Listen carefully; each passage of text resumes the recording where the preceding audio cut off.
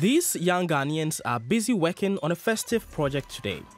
They are building a Christmas tree with a twist.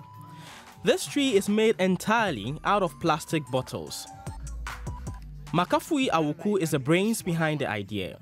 The Accra-based environmental activist already knows a thing or two about upcycling. For the festive season, he likes to tap into his creative side.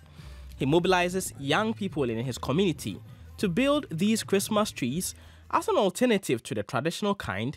All of these plastic bottles come from dump sites. Residents who want to lend a helping hand can also bring their empty bottles to Awuku's workspace in Accra.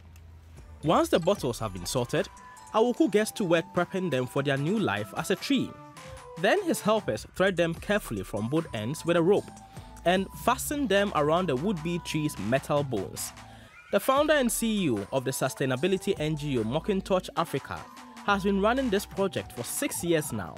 It's become something of a Christmas tradition for communities around Accra. It has become something that has come to stay, and people are expectant of it at the end of every year. What we do is we want to make sure that the plastic waste doesn't end up in the environment.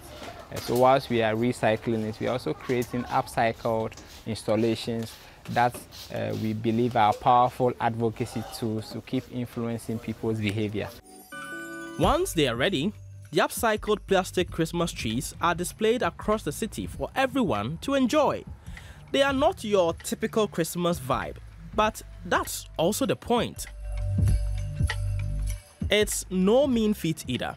Every tree takes between 4 and 6 hours to build, using a total of 1,200 plastic bottles each.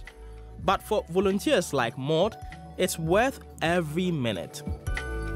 So the fact that we are contributing a change to the environment, and the fact that we are also helping reduce the rate at which our plastics go back into the ocean and on our streets, that is what motivates us all the time and then keeps us more ginger to do more of this. But it's a night when the tree's beauty really comes alive. They are covered with festive lights, drawing the attention of locals like a moth to a flame. They are obviously a big hit with the community. The way they arrange the bottles into a Christmas tree is very nice. I prefer this type of Christmas tree to normal trees. The way they have been built, it is very attractive.